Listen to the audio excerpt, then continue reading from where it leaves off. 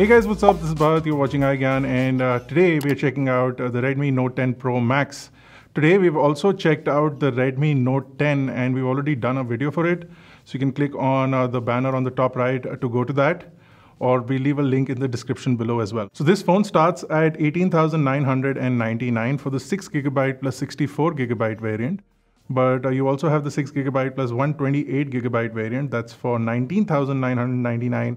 And then you also get the 8GB plus 128GB variant, which is for 21,999. So quite an expensive phone if you compare it to the basic Redmi Note 10, but quite a lot different as well with respect to some of the specifications, which is basically the 120 Hz Super AMOLED display here. So we'll look into the box, but what I want to talk about is this color. It's called the vintage bronze color. This is not the color that we have. We have the black color, as you can see on the back over here. This is the dark night color and the 6 plus 128GB variant. Redmi says that they didn't have the bronze color ready before the launch. Hopefully we'll get to do a hands-on with it later on. Possibly for the review we can get a bronze color. But for now we only have the black color. So we'll quickly unbox this, see what all is in the box, and I'll give you my first impressions. Our review will be a little later as we test this device. It'll take us a few days. And once we are ready for the review, we'll have the review out for you. So this box is already open. I do have my knife here, but I don't need it. It's already open because apparently they were doing some software updates, etc. So let's quickly see what all is inside the box. So you do get this first box, which I'm assuming has a few accessories. So you do have the SIM ejector tool over here. And then if I go inside, there is this little pamphlet for your basic user guide, etc. And then what appears to be a silicone cover. So the Redmi Note 10 also came with a silicone cover, and this one also does come with it. And the cover itself is also frosted in this, and you do have this texture. So that's nice. I don't know if it'll impact or it'll hold dust in the back over here. Hopefully it won't. We'll test that out as well. And this is the phone. Like I said, we've got it in the dark night, is it called? What is the color called? Dark night. Nothing to do with Batman, but it's called the dark night color. So I'm also going to quickly get rid of this sticker.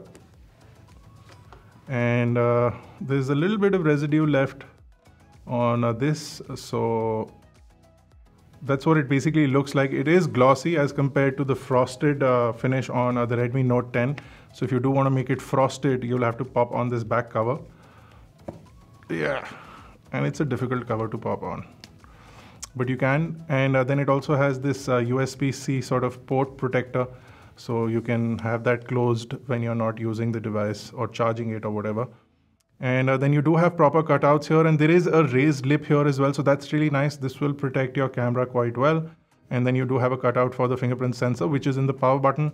And then a cutout for the microphone, the speaker on the bottom, and the speaker on the top, a few ports as well. So let's put this to the side for the time being, and let's take a look at what else is inside the box.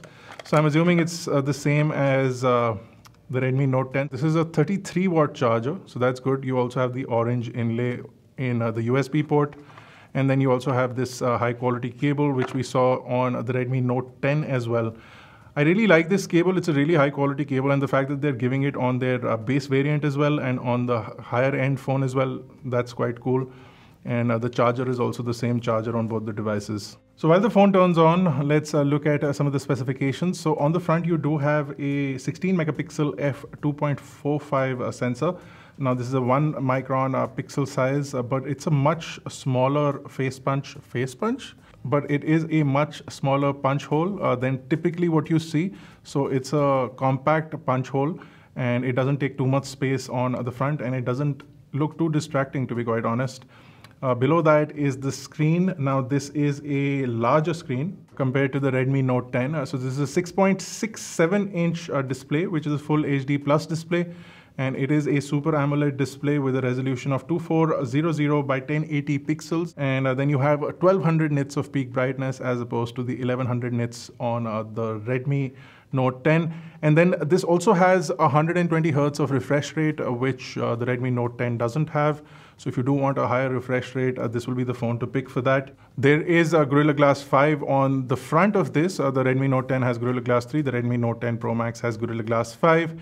And then there is a screen protector pre-installed. Now in our case, there is quite a nasty bubble on the screen protector over here. And that is because this phone was opened before it was sent to us and the software was updated. It's possible that they bumped it, or it's possible that in a rush to send this device to us for review, this was overlooked. It may not be the case with your phone, but if it is, then I would recommend that you speak to the company and get this replaced the day you get the device.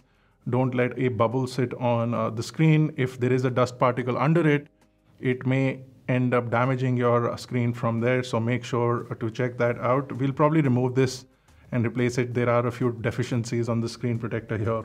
So on the bottom of the phone, you do have the microphone along with the USB-C port and the speakerphone over here.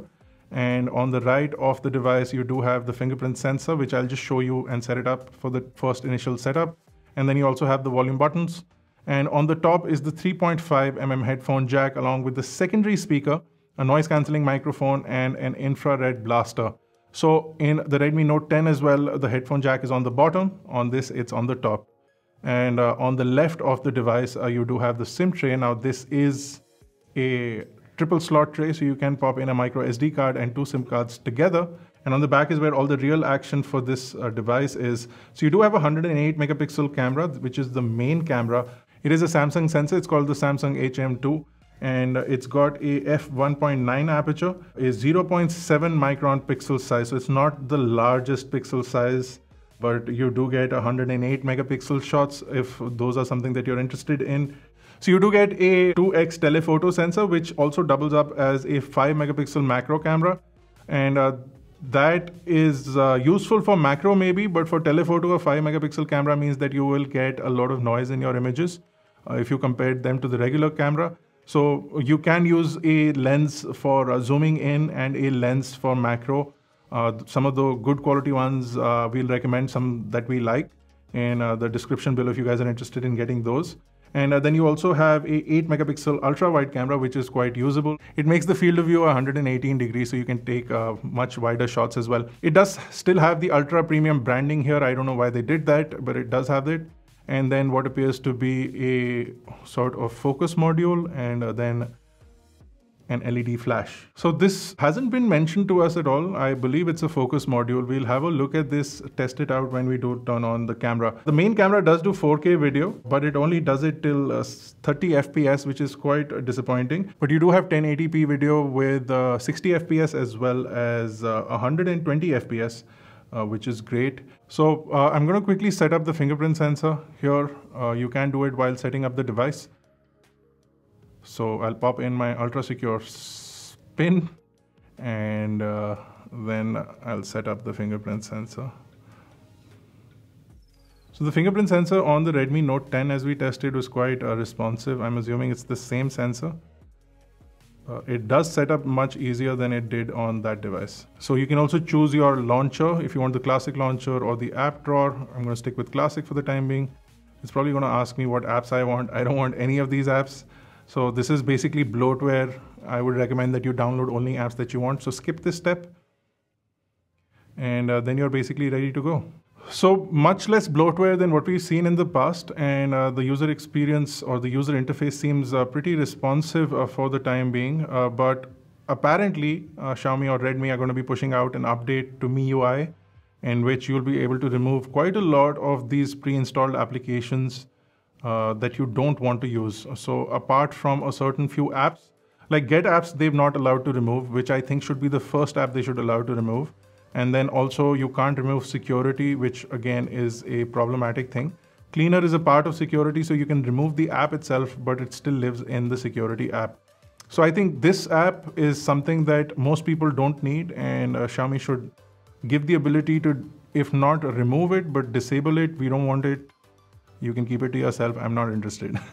Let's look at the display real quick. I want to see the setting options. So you do have a dark mode right here. I can switch to dark mode, which is fine, but I'm more interested in the refresh rate. So this is the refresh rate option, and you can switch between standard and 120 120 FPS or 120 Hertz as far as displays are concerned.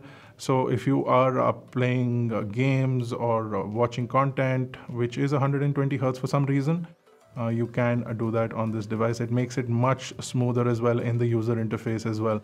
But more importantly, there is no variable refresh rate in this, so you can't get a refresh rate based on what content you're watching. So if you're watching something that is 24p, for example, this will jutter in this. So you want to reduce it to the lowest possible and watch content like that so that you don't see a lot of jumpiness in your video. They are planning on introducing some additional refresh rates. I'm not sure if that's going to happen and when that's going to happen, but the display looks really nice. It's got good amounts of depth and good amounts of color as well. And because it's 120 Hertz refresh rate, plus it's a Super AMOLED display, plus it's 1200 nits of brightness, it should be good indoors, outdoors, and for mostly all kinds of usage. It also has really nice viewing angles. I'm not seeing any kind of sort of color loss or brightness loss at any angle, so that's nice.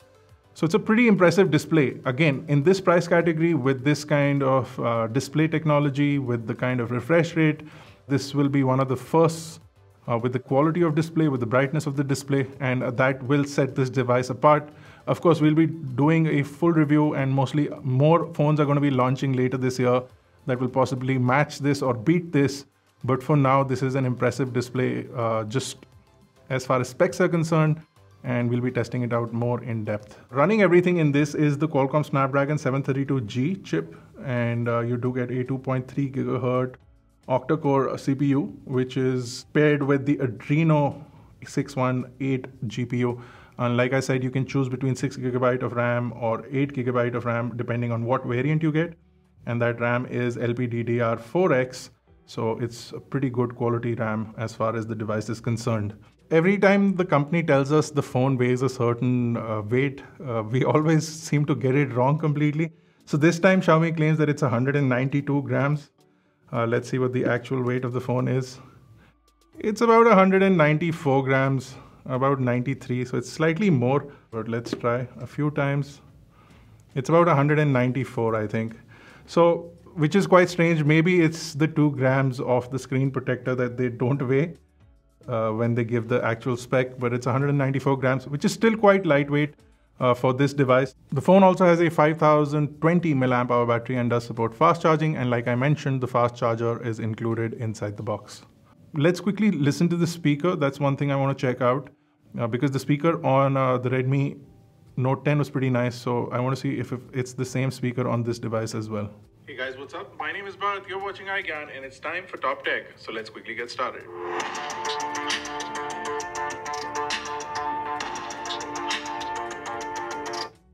So there seems to be a massive improvement as far as the speaker is concerned. So this is much louder and much more fuller sounding than the Redmi Note 10, even if the company claims that there's not a lot of difference between these devices. Right off the bat, there are quite a lot of things that are different. So the display is completely different, the speakers are much louder, the camera is completely different, the chip is completely different. In itself, it's a completely different category of product as well. The price bracket is also completely different. So this is definitely a much better device. And if you're thinking that you should get the Redmi Note 10 versus the Redmi Note 10 Pro Max, you're going to lose out on quite a few things. Overall, I think that it's a pretty good attempt from Redmi to sort of make AMOLED more available to consumers and also make 120 Hz of refresh rate more available to consumers. So the device still has the IP53 rating that we saw with the Redmi Note 10, so it is splash resistant. If you end up using it in rain or if you end up spilling something on this, ideally you want to quickly remove this from any kind of water that it's in and then dry off the device, not charge it for a while, and it should be good to go. But again, like I said, it's something that doesn't really guarantee this phone surviving, but it's a good feature to have, and it will prevent your phone from getting damaged easily. And then you do have your usual set of features over here. So you do have the FM radio, screen recorder, and a audio recorder as well. And then you also have the Mi Remote app, which will allow you to control your home stuff. So television or things like the air conditioner can be controlled from this device as well. And it does have a few other sensors, which include a 360-degree ambient light sensor. And then you also have a proximity sensor, an e-compass, an accelerometer, gyroscope. Those are pretty standard, but you do get a full-size compass in there as well. So if you're navigating, you can get turn-by-turn directions without any problems. You still get some of these apps, but these are luckily uninstallable right now. So you can get rid of some of these, including Me Credit, things that you don't need, you can quickly remove from here. Me Pay is one of those other apps that will not be allowed to be removed. I wish they allowed to do that as well. Let's quickly look at the camera. You do have a full pro mode in the camera app as well. And you can also click a 108 megapixel shot if you so choose to. Let's try it. Let's see if it makes any difference. It's quite quick. Usually when you take these larger megapixel shots, cameras used to hesitate quite a lot. But this looks nice and it is able to navigate through it quite quickly. Technology has evolved quite a lot in the past couple of years. You also have a standard shot, and then you have the ability to take an ultra wide. And it's quite the difference. So this is the ultra wide and this is the standard. So you can see quite the difference. And colors look really nice. Again, first impressions, I can't really tell you what I think about the camera, but it does look nice at first impressions. I'm not too sure about the pixel size. That may be a problem in the future.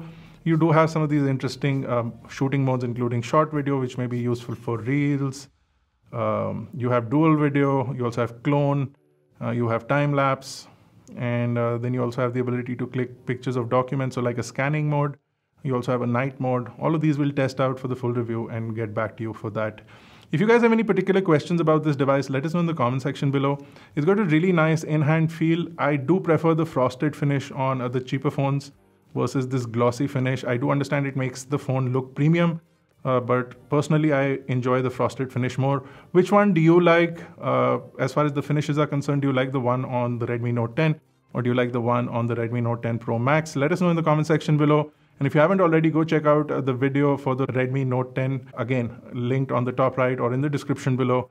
And let us know your thoughts. If you have any questions, let us know those in the comment section below. If you enjoyed this video, smash the like button, hit the subscribe button if you're not already a part of Team iGyaan. This has been Bharat. Thank you guys for watching. I'll see you in the next one.